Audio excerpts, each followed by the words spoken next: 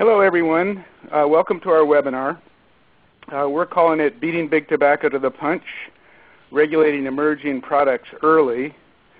And we know this is a pretty hot topic, and the evidence is that about 380 people registered for this call from over 25 states. So there's a lot of interest in this issue. My name is Jack Nickel, and I work with the Center for Tobacco Policy and Organizing. The center is a project of the American Lung Association in California, and we're also supported by the California Tobacco Control Program. We assist local coalitions throughout California on their policy campaigns by providing technical assistance, such as policy information, policy materials, community organizing trainings, and campaign strategy sessions. I'll be moderating today's webinar, which is hosted and co-sponsored by Change Lab Solutions, formerly known as Public Health Law and Policy. And for us tobacco control folks, we used to call them TALC, which is Technical Assistance Legal Center. But under whatever name, they create innovative law and model policies. Change Lab Solutions' goal is to help communities create safe places to live, nourishing food, and more opportunities to ensure our health. It offers technical assistance in the fields of tobacco control, physical activity, and nutrition. Before introducing the panelists, a few housekeeping details. We know and appreciate the interest from around the country in this webinar, but for those who are listening from the 25 states outside of California, please remember that we've designed this webinar for a California audience. And again, throughout the webinar, if you have questions, please use the chat box in the lower left corner to type in your question, and we'll answer as many as possible offline. So to start off with, I'd like to describe what we're going to do today. First, we'd like to introduce or reintroduce you to some of the novel redesigned tobacco products and new nicotine products being marketed by Big Tobacco. We'll describe why they are a problem and how they threaten to undermine the progress we've made in tobacco control. Then we'll offer some policy solutions to minimize the harmful effects of these products, or better yet, eliminate them altogether. And finally, we will offer organizing tips, talking points, and tactical suggestions which can help you if you're considering taking up this challenge. Now, what is this challenge? We want to encourage you to seize the time to lead your cities and counties towards new regulations on these products. Time is of the essence. If we're going to beat Big Tobacco to the punch, we have to start now. Now, as you listen to our speakers, I hope you keep a couple of ideas in mind. First, our movement, locally, nationally, and internationally, has kept the tobacco industry on the defensive for the last 40-some years. Higher taxes, secondhand smoke regulations, warning labels, advertising bans, and much more have kept them on the defensive. Over the same time, the industry has been working to get around our policy successes. They have deliberately created these new products and are marketing them to nullify our victories. This is their turnaround strategy, and we have to stop it. If these products gain a foothold, if they remain untaxed and unregulated, we will find ourselves on the defensive for the first time in a long time. And that means we'll be fighting to sustain our past gains rather than advancing our public health goals. It is imperative that we take on these products now, get ahead of the industry, and keep them on the defensive. Now I'd like to introduce our first speaker, Matthew Moore. Matthew is a staff attorney at Change Lab Solutions, specializing in legal issues involving tobacco product use and exposure to secondhand smoke. He's a graduate of Northeastern University School of Law and received his master's in public health from Tufts University School of Medicine. He also holds a master's degree in cultural anthropology from San Francisco State University. Matthew will discuss why these new tobacco products are a problem and how they can impact our public health strategy. Matthew? Thanks, Jack. Good morning, everyone. Before I get into the nitty-gritty of the presentation, I do have a quick announcement that I'd like to make. For those of you who are coming to San Francisco this fall for the APHA's annual meeting, I'd like to let you know that we're having a cocktail reception right around the corner from the conference center. And please drop in and see us anytime between 4 and 7 p.m. That's going to be Monday, October 29th. We're going to be doing a screening of the PBS documentary "Designing Healthy Communities." That's hosted by Dr. Richard Jackson. He's a member of our board. If you're on Twitter, on this slide we've got our hashtag Twist4Health. So we hope to see you there.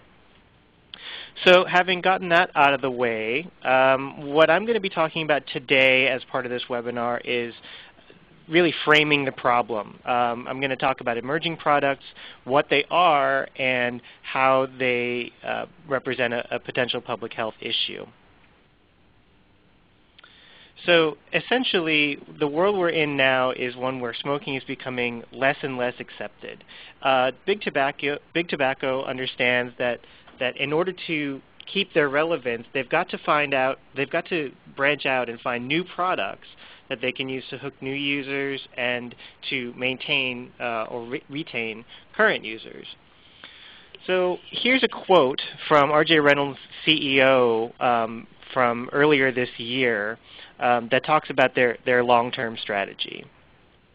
Now I've highlighted a couple of key points here. So in line with our long-term strategy to transform the tobacco industry and reduce the harm caused by smoking, our companies have been hard at work on developing a pipeline of new smokeless and other product innovation. Now the reason why I highlighted these particular pieces is to illustrate what's actually being said here. Big Tobacco is admitting that it is their strategy to ally themselves with the harm reduction movement with their new products. So this is huge. This says a lot about the direction that they're going to go and the marketing strategies that they're going to use for their new products and how they're going to position those new products within the market. So about the products themselves. For our purposes, we're really just going to talk about two categories. Now these are sort of arbitrary categories, products containing tobacco and then nicotine-only products. But it actually does help to think of them in these terms when talking about the legal parameters of how they're regulated. So the first of these categories, products containing tobacco. Here are some examples. The first sort of subcategory that I would say would be dissolvable tobacco. So you see here sticks, orbs, strips. We've got lozenges, etc. So these are products that contain actual tobacco leaf. They're flavored in a wide variety of candy-like flavors, and they're available in all these different shapes and sizes under many different brand names. Well, not all of these are available in California. Some of them are being test marketed in several cities around the country. Many, if not most of these, are probably going to be available soon nationwide. Another example are what's called snus. Some of you may already be familiar with these. They originated in Sweden. They're little pouches of smokeless tobacco that the user will put between their lip and their gum. And they've really taken off in popularity. Now they're sold widely throughout the country and throughout California with many different brand names, flavors, etc. And here's actually a new brand of smokeless products produced by R.J. Reynolds. They're adding these to their line of Camel dissolvables and snus under a new name. It's called Viceroy. These aren't yet on the market in California. It's likely that they will be at some point in the relatively near future. So these really are taking off in popularity.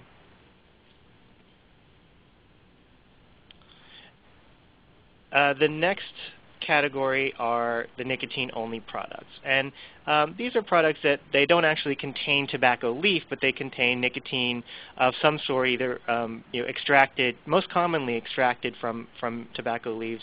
In some cases, produced synthetically. Although I think in those cases, it tends to be prohibitively expensive. It's generally cheaper to extract it from actual tobacco leaves.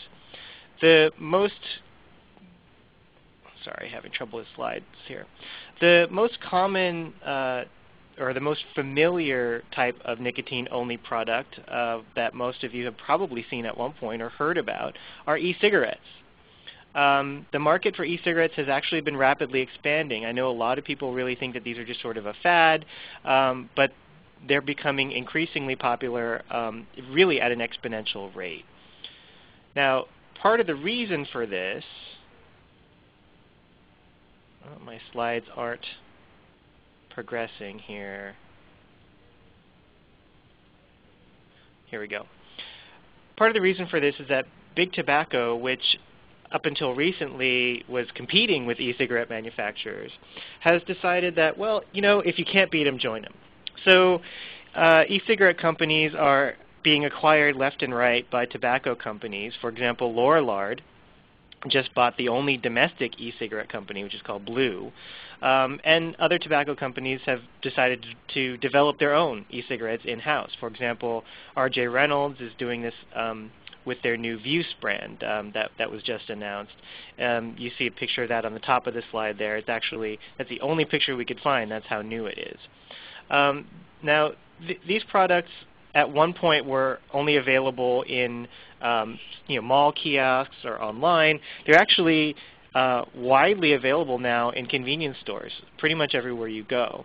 The prices have come way down. There's a multiplicity of manufacturers out there, not only in China, but also now in the U.S. And Big Tobacco's involvement really does mean that there's a huge increase in budgets for e-cigarette marketing. For example, they've got e-cigarette sales contracts that we know of worth half $500 million, or excuse me, 500,000 retailers already. So it really is imminent to see a new boom in sales for these products, above and beyond the boom that we're already seeing. Another thing to note is that these are often kept at the counter. So you can see from the packaging that these don't have to be behind the counter like other tobacco products, because they don't contain actual tobacco leaves. So they're not subject to the same laws about self-service displays. Here's another new product. This is called Verve. It's currently being test marketed in Virginia. It's a nicotine-only product. It's a lozenge. It's not dissolvable, and the user will just suck on it for about half an hour or so, and then spit it out once the nicotine has been extracted from it. So it's made by Altria, although Altria's brand isn't actually on the packaging. It calls itself Numark rather than Altria or Philip Morris. Another direction that Big Tobacco is taking is to produce cessation products. So nicotine gum, for example, it's not a new product, but it is new that the tobacco industry is producing this directly. The R.J. Reynolds owns what's called Niconovum, which has just introduced an FDA-approved nicotine gum marketed for cessation products. So it's called Zonic. You see it here. Now, of course, Zonic doesn't mention R.J. Reynolds because presumably they don't want people to know that not only is their company in the business of getting people addicted, but it's also in the business of selling people the treatment for that addiction. So in addition to the emerging products that are actually being test marketed or that are already on the market, there are a lot of products in development. So all tobacco companies are at one point or another working on new products. For example, Philip Morris has announced 3 new products that are in development, one of which would actually heat tobacco to be inhaled. It doesn't actually burn. There's no combustion.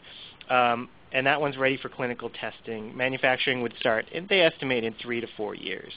Another one would actually be lit with a normal lighter, and a third one uses a chemical reaction that would create an aerosol containing nicotine that the user could inhale. And so these are just sort of ideas about the different directions that these emerging products are going to be going in the next few years. The question to be asked then, now that we've talked about what these products are, is what are the potential public health risks associated with them? It's really common to hear people argue that these products should be encouraged, that because they're supposedly less harmful than conventional cigarettes, that they're a step in the right direction. Well, the first thing is we don't actually know for sure that they're less harmful. There haven't been enough studies done. But even assuming, for the sake of argument, that they were less harmful, that doesn't necessarily mean that they're safe, right? There is a difference between safe and just comparatively less harmful than cigarettes. So what are the potential public health impact of these products? Well, first, these products create a bridge for current smokers to extend or to postpone quitting. Essentially what they do is provide people with an opportunity to get their nicotine fix in places where they wouldn't otherwise be able to smoke. So for example, airplanes, office buildings, etc., people could actually just carry these products around and use them until they can actually get outside and get to where they can smoke. In case you don't believe me, here's some actual marketing, real marketing, magazine ads that are marketed at, or that are targeted at current smokers. These are for e-cigarettes and smokeless tobacco, basically very upfront about, well, why quit? You can use this other alternative product instead.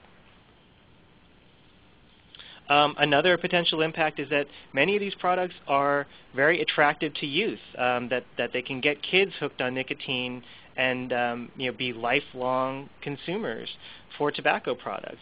Many of these products are packaged like candy, they're flavored like candy, they're really designed, the way that they're designed is actually very attractive to youth. In the case of e-cigarettes, there's a whole different array of potential problems.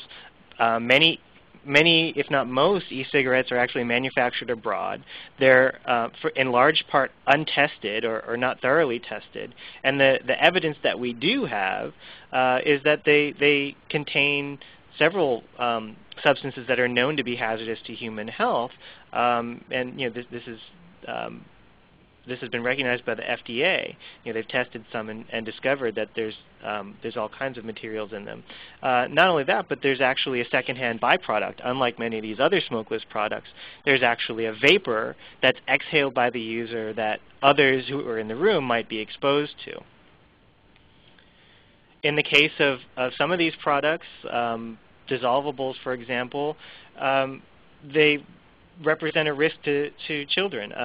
Poisoning is something, well, let me back up for a second. Nicotine in and of itself is toxic in sufficient quantities, in a large enough dose.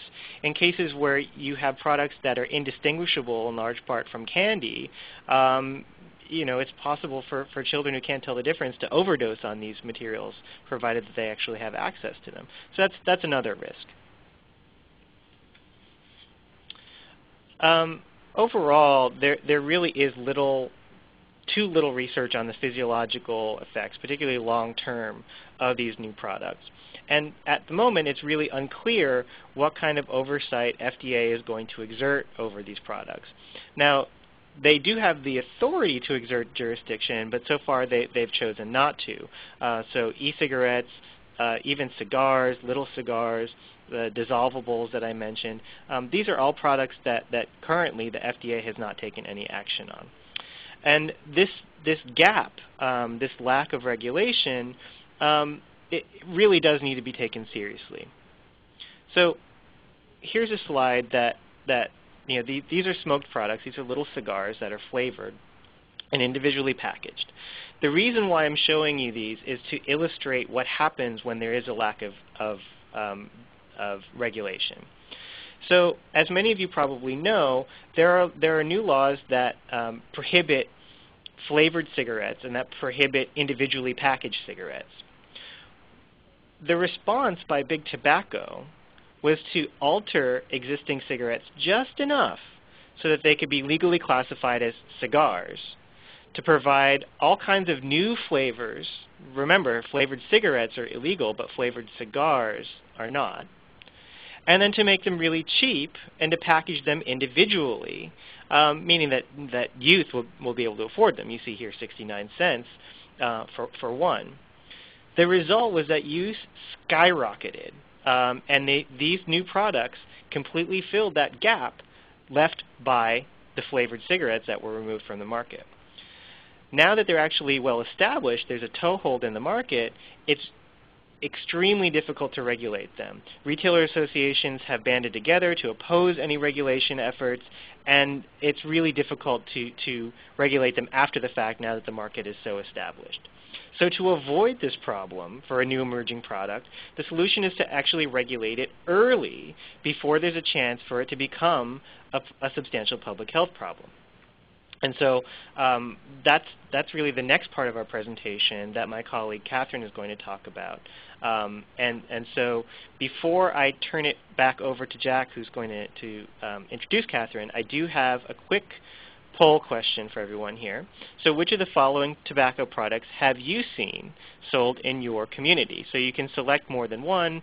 If you've seen all of the above, you can select all of the above. Or if you've seen none of them, go ahead and click none of the above.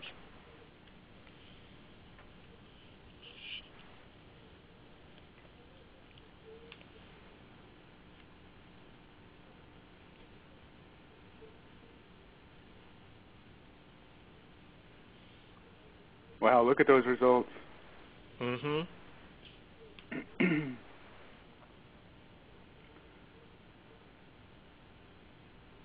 They're everywhere.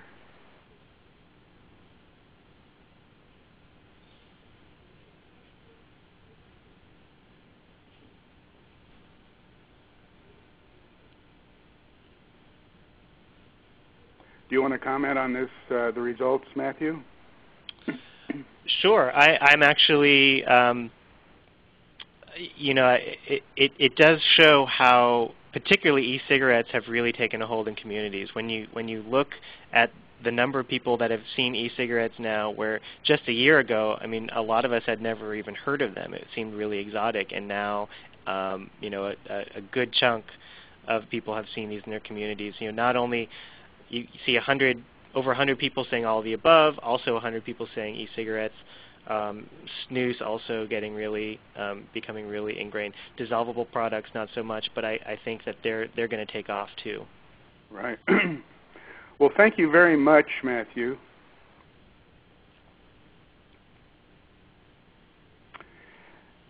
Now our next speaker is Catherine Mungen. Catherine Mungen is a staff attorney at ChangeLab Solutions focusing on tobacco control. She specializes in legal issues that affect the sale of tobacco and the retail environment.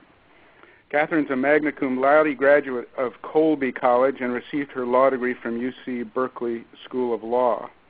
Catherine's going to discuss the policy strategies open to advocates to bring these new products under control or ban them entirely. Catherine? Thanks, Jack. My name is Catherine Mungen. I am a staff attorney with ChangeLab Solutions, and those of you who know me might notice that I have a little bit of a head cold today. So I apologize in advance if I start coughing at any point, but on the bright side, at least you guys are all safe from my germs listening to this webinar. So as Jack said, I'm going to discuss some of the policy strategies involved with regulating these products that Matthew just introduced us to. And I'm only going to be able to talk about a few of the strategies, but please know that there are other options out there. So if your community is interested in policy strategies, don't hesitate to contact us for more information. So the first and possibly the simplest option is to use careful definitions to make sure that these products that Matthew talked about are included in the definition of tobacco product in your ordinance. The definition of tobacco product can cover not just what we think of normally, cigarettes, cigars, smokeless, but also the non-traditional tobacco products like the dissolvables, and also these tobacco-derived nicotine-only products like e-cigarettes and the lozenges. Back in 2008, ChangeLab Solutions amended the definition of tobacco product in our model ordinances to include any product containing biologically active amounts of nicotine, but not including any cessation product that has been approved by the U.S. FDA. So that really guarantees that you're capturing the broadest array of products possible, but still carving out that exception for products that have been approved by the FDA for cessation purposes. And I just wanted to mention that you can do similar things with the definition of smoking in some of your smoke-free ordinances. So many of our models have a definition of smoking that is broad enough to include the use of both e-cigarettes and things like hookah. So definitions are pretty powerful and really an easy amendment, at least legally speaking, to an ordinance to make sure that we're covering these new and emerging products. The next strategy is tobacco retailer licensing. As I said before, just changing the definition of tobacco product in the tobacco retailer licensing ordinance can make sure that these products should be licensed as well. And you obviously get all the same benefits we talk about with retailer licensing, including comprehensive local enforcement programs and the self-financing program through the fees that are collected with the licensing. The next strategy are age restrictions. So we all know, I think, that you have to be 18 years or older to purchase most tobacco products. But this isn't necessarily true for some of these nicotine-only products and other products that aren't regulated by the FDA. There's actually no federal law restricting the age to purchase e-cigarettes. You might have seen on some of those ads that Matthew showed us just a little while ago that many of the packages or advertisements say 18 plus. But this is really, in most places, a voluntary policy. In many instances, retailers aren't really obligated to comply with that, and there's no accountability. There are a few states that have passed laws. So you can see on this map California, Colorado, Minnesota, Tennessee, New Jersey, and New Hampshire all have state laws that say you must be 18 or older to purchase e-cigarettes. There are also a few counties in New York and Washington that have restricted e-cigarette purchases to adults only. But local and state laws could go further, not only to cover e-cigarettes, but some of these other products as well. So that's one option.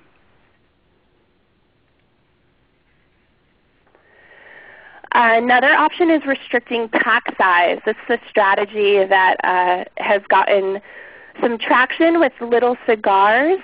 We all know that the Federal Family Smoking Prevention and Tobacco Control Act required all cigarettes to be sold in packs of 20, but these restrictions don't apply to little cigars right now. So the little cigars, little cigarillos, things like Swisher Sweets can be sold individually. Matthew showed us that slide of the 69-cent Swisher Sweet earlier. They can also be sold in really small packs. So some communities like Boston, Baltimore, and some cities in Los Angeles County have created restrictions against these small pack sizes or individual cigars in order to really reduce access to use. In that same vein, you can also put restrictions on flavored products. We all know that flavored products attract kids. It certainly makes it easier for kids to start using tobacco or nicotine products. And restricting flavors might reduce the interest kids have in using these. The state of Maine, the city of New York, and the city of Providence, as well as the county of Santa Clara, have all created restrictions on the sale of flavored little cigars, and some of these restrictions extend to other tobacco products as well. You could easily envision a similar restriction applying to e-cigarettes. These right here are refillable e-cigarette cartridges, and you can see that they're sold in a variety of flavors, not just tobacco flavor, but fruit flavor, drink flavor, which by the way includes some alcoholic drink flavors, and food flavors. And these contain just flavored nicotine. So communities could definitely ban these products or place more stringent restrictions on them to ensure that youth are protected. Another strategy is uniform taxation. We all know that these products are not taxed the same way as cigarettes. Here we have an example from California. On the bottom you see the Marlboro package, which has the tax stamp, which is required for the sale of all cigarettes, and it retails for about $6. In comparison, you have a pack of 20 cigars. These are, I think, little cigars. They're just labeled as cigars. They're cherry flavored, and they retail for about $1.50 because of the huge difference in tax rates. So taxing is something that communities might want to look into on the state level. State governments can certainly create some more uniformity in their tax rate rules when you compare cigarettes to other tobacco products. Local taxes are a little trickier. Some communities might be preempted by state law. In California, local cigarette taxes aren't allowed, but it's something you might want to look into and get more legal information about the jurisdiction you're in.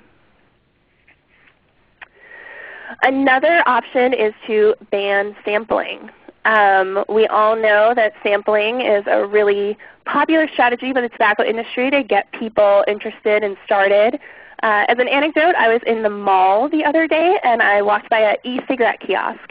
And I kind of did a double take, and I'm really interested in looking at these things now. And the woman working at the kiosk saw that I was interested and asked me if I wanted to try a free sample. I was honestly a little horrified. This kiosk was right outside of a jewelry store called Claire's, where there are a lot of young people shopping, and people were using these products right there inside the mall.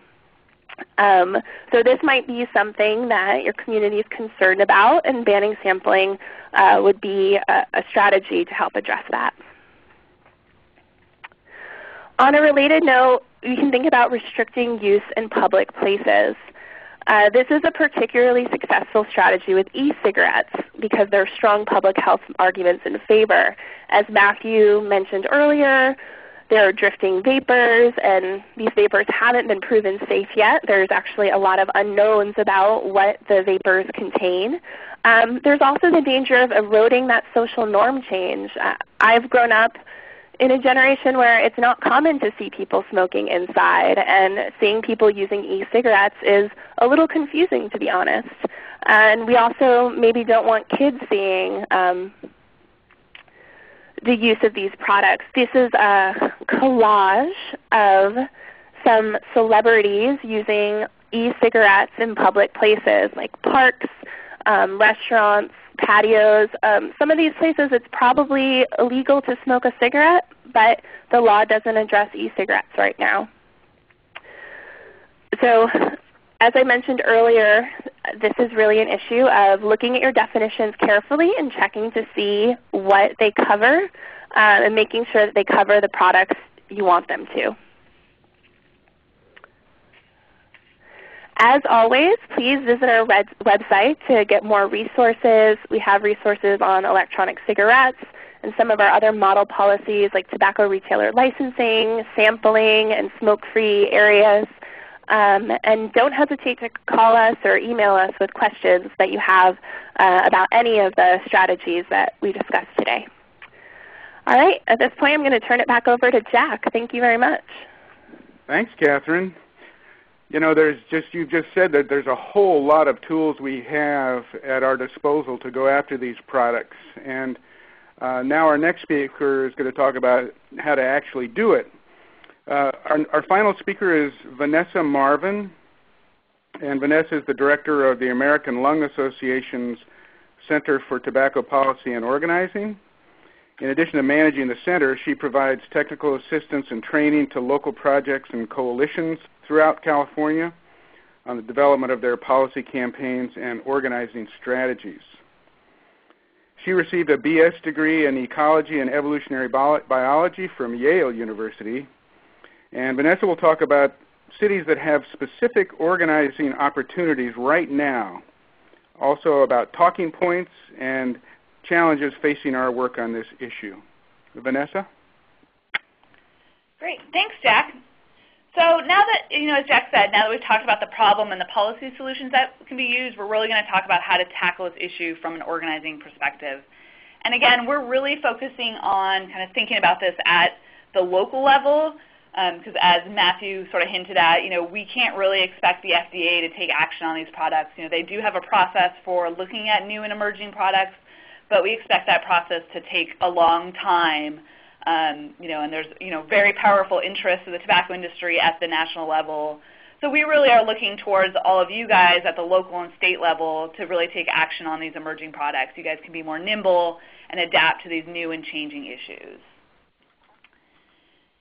But we want to be realistic. We realize that most of you guys have probably grants that you guys are already working on and scopes of work that you're beholden to, so you can't simply go and change your current work plan to suddenly tackle these issues. So, and especially since here, our primary audience is those of you guys here in California, and we know that we have some other retail priorities looming in the next year or so with our work plans and our surveys and things like that.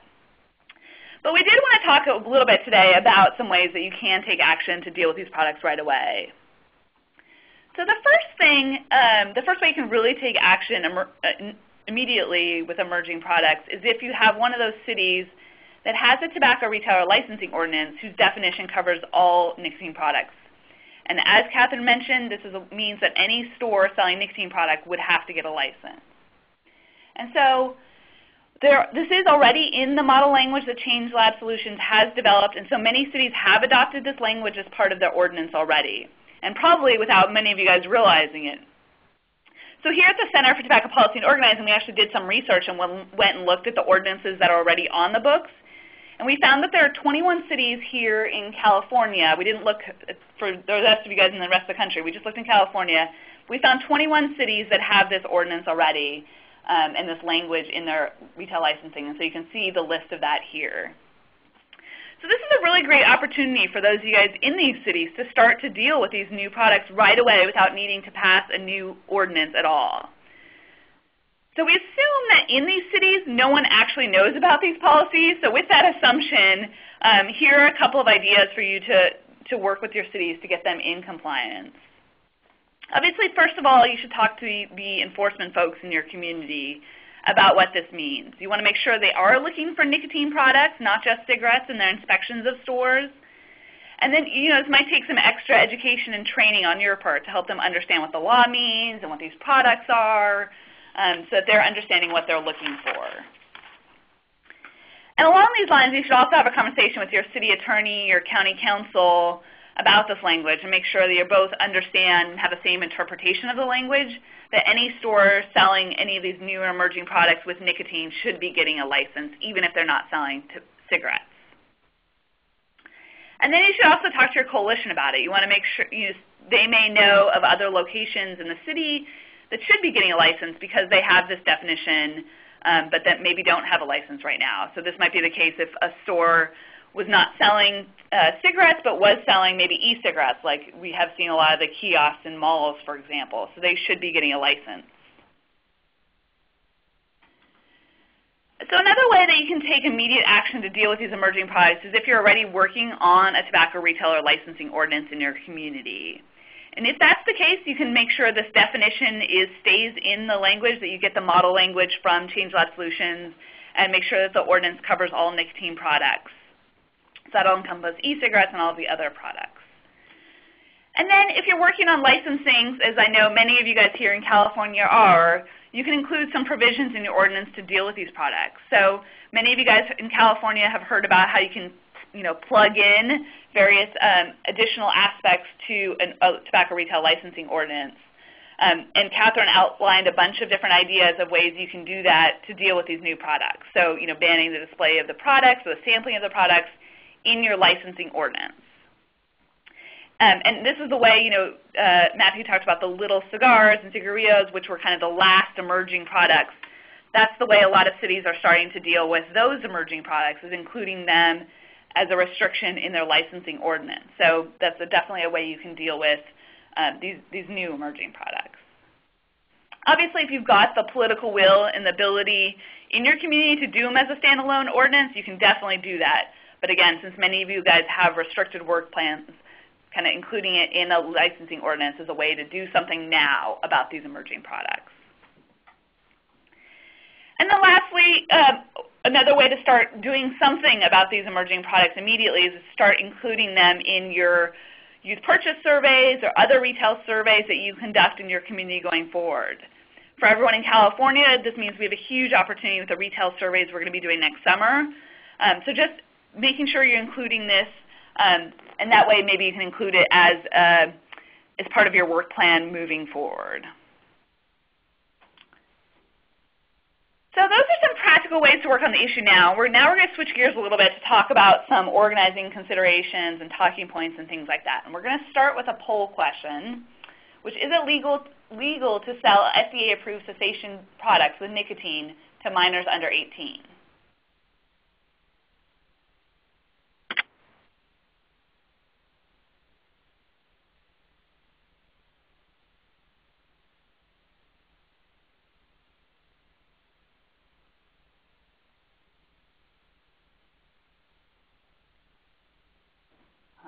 All right, so it looks like we have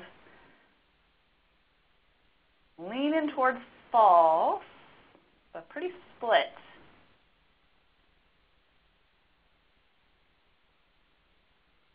All right, well, this is actually a trick question. So it is legal to sell FDA-approved cessation devices to minors, but you cannot sell it over the counter. It needs to be done with doctor's approval. So sort of a trick question. I guess everybody got it right or everybody got it wrong. Who knows? So,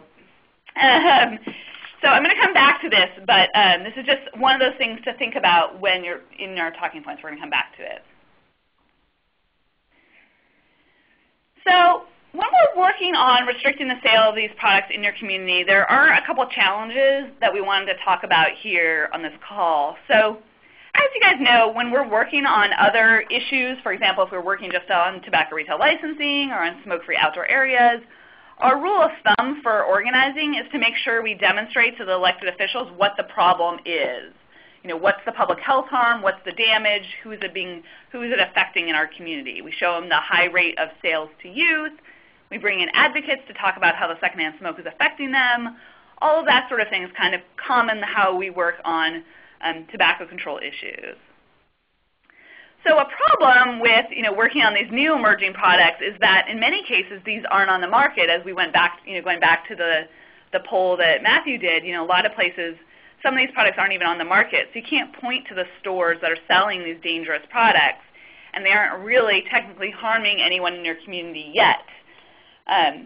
So it's going to be a lot, it's going to be hard when you're working with elected officials and meeting with them and talking to them about this issue, asking them to set aside, other important issues that they're working with and dealing with in your community to work on something that isn't even a problem yet in their community, that's not even there affecting their community members.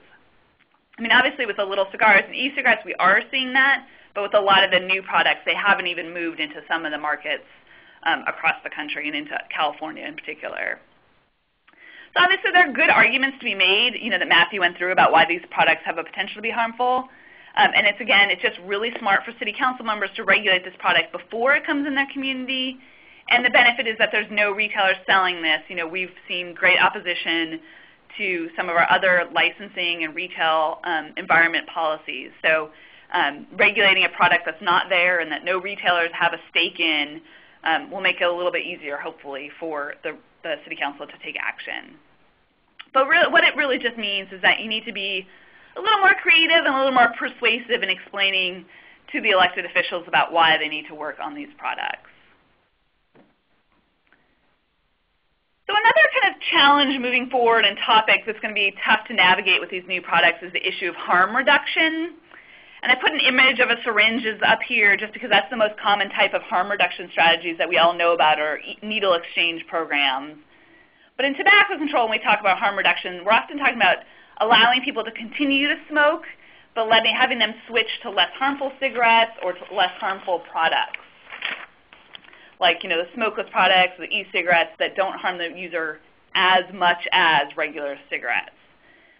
So as we begin to work on these new products, we can expect people to say, why are you trying to stop people from using these products? At least they're not smoking a cigarette. And this is going to be even more true with those products that Matthew pointed out, where they don't even contain tobacco, and they might look like they're cessation products. And I know we've all heard e-cigarettes being talked about as cessation devices or helping people quit smoking, that sort of thing. And the tobacco industry knows that this argument is persuasive. They're using it in the way that they talk about these products and the way that they market these products. And then the argument's also going to come from our allies in public health and from elected officials who are going to feel like simply making life better for smokers is helpful. It's one less cigarette that they're smoking. But you and I know that by keeping people on these less harmful products, it's preventing smokers from quitting. It undermines our efforts with every tobacco tax and every secondhand smoke, where our ultimate goal is to persuade people to quit. And so in the long run, allowing this harm reduction products and this harm reduction message to be out there is going to undermine our public health gains and the social norm changes that we're trying to make. And so the tobacco industry knows it, and so we need to be aware of it and be countering it as we're moving forward. So again, just to review some of the messaging that will help you counter this, that Matthew touched on most of these, but just talking again, that you're talking to elected officials about why these issues are important in your community and why they need to do something about it now. And one of the big ones is just that there are already regulations out there. We've seen some of the other states are starting to tackle some of these products. The poll question was about the FDA and their restrictions of sales of products to those under 18. And that's just an important message point to kind of remember is that the cessation devices aren't even freely sold that have aren't even freely sold to those under 18. So why should these products be? And we know that other products are restricted in sales to minors. So there is kind of a trend and about restricting sales to minors with all of these products. So I think that's a good angle when you're talking to city council members. And especially because we know, again, that many of these products have flavors, which is going to be appealing to youth. And again, they're bridge products. So if you have a city that has a strong secondhand smoke ordinance that they are proud of, that they've been working on, you can work with the city council and really point out how allowing people to use these products and having these products sold is really going to undermine the work that they've been doing and the good steps that they've taken in the city to persuade people to quit smoking. So you're going to allow people to stay hooked when they might otherwise have quit because of the good social norm policies you've passed. Remind elected officials that even if they don't know the exact harm of many of these products, that we don't know that they're good for people or that they're any less bad, that they're completely untested and unregulated, and so that they have a chance in their community to take a step to protect their residents. And then also just, I think it's going to be important when we talk about the harm reduction argument that we just remind elected officials that these are not FDA-approved cessation devices, that we are totally fine with FDA-approved cessation devices, but that making these health claims or harm reduction claims is totally inappropriate, and we're just going to have to make sure we educate our elected officials about that. And then I think, again, just reminding the elected officials that they may feel like we should just let FDA take action or let national take action, that there is a real trend and a real a need for us to take action locally to protect our residents because we can't wait for FDA. We don't know how long that might take. And then in terms of community organizing, again, just we have to say and have to remind everyone that, again, these arguments are best when they don't come from you. We're all the public health folks. We're, having these arguments come from us is not the best way. They work best when they come from community members and youth, concerned parents or teachers. So again, working on this issue, it'll be really easy to reach out to some of the same advocates who've worked on other issues dealing with youth access to tobacco in your campaign. They'll really understand the importance of this issue. You can kind of bridge from the issues you've worked on other flavored tobacco or reducing access for other products. And I think it'll be really clear to them why this issue is really important. So just making sure that you're reaching back out to them and that they're the ones bringing that message, that it's not just coming from the public health folks. And with that, I'm going to turn it back over to Jack, and I really look forward to seeing everybody take action on these new products moving forward. Jack? Okay, thanks, Vanessa. And here are some resources available from the Center on these issues, and you can always go to our website and download those at any time. And then finally, as the Change Lab folks always describe it, the fine print, that any information provided in this discussion is not legal advice. So pay attention to that. Now, since we have just a few minutes left, I was thinking that there were some issues that had popped up in the chat box that might be interesting for us to respond to. So if all the presenters could pay attention just for a moment here on this. First of all, Vermont and New York, we were informed on the chat box, have passed laws which restrict e-cigarette sales to adults. So congratulations to those of you from Vermont and New York on the call. And then I know, Catherine, you've been responding to some of the notes on the chat box about explaining the legality of selling FDA products, but maybe for the benefit of everybody on the call, you could do that. Sure, Jack. So as it is right now, minors cannot purchase FDA-approved cessation devices like the patch or Nicorette unless they have a prescription from their doctor. So there is this precedent for restricting the age for sales of these nicotine-only products. I hope that clears that up. I also wanted to add that, yes, it looks like New York and Vermont have both passed sales restrictions very recently, and the New York law will go into effect actually January 1st, 2013. And it looks like Utah as well has restrictions, and Utah is one of those special states that actually restricts tobacco products for anyone under the age of, I believe it's 20. So in Utah, you cannot buy an e-cigarette unless you are over the age of 20. Thanks, Catherine. So another idea that I heard on the chat box here, or at least saw on the chat box, was the idea of a policy which bans the introduction of any new tobacco products, kind of a moratorium that gives the decision makers an opportunity to review all these things and decide on them. So the notion of a moratorium, is that been done anywhere, or is it legal? Who would like to grab that one? Matthew, I'll let you chime in, but as far as I know, that hasn't been done anywhere. I'd love to hear from people in the chat box if you know otherwise, but there's no reason to think that it's not a legal option.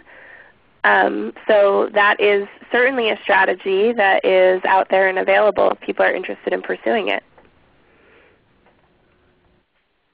Matthew, any thoughts? No, I think that's right. Okay. Well, and there's some other items being thrown up in the chat box already as we're talking. So, we will try to respond to all of these as we can on an offline basis.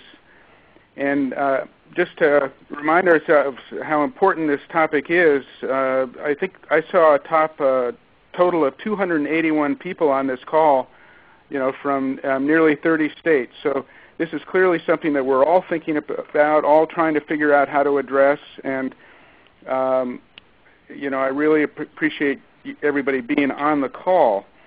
Now, without attempting to sum it all up, I'll end with this thought. No victory that we win against the tobacco industry is ever permanent. If they're not trying to repeal our past victories, they're finding ways to get around them. So our mission requires constant vigilance. These emerging products, tobacco and nicotine-based products, are the most recent counterattack by the tobacco companies on our success. We simply must meet these guys head-on these products, get these products on our public health agenda and on the agendas of local and state government, so we can do it. And thanks again for joining the webinar. Now, when you sign off, there's going to be a little SurveyMonkey questionnaire that pops up. It's only about 5 questions. Please fill it out, and it'll be very helpful to us for us in the future. So thanks again very much, and goodbye for now.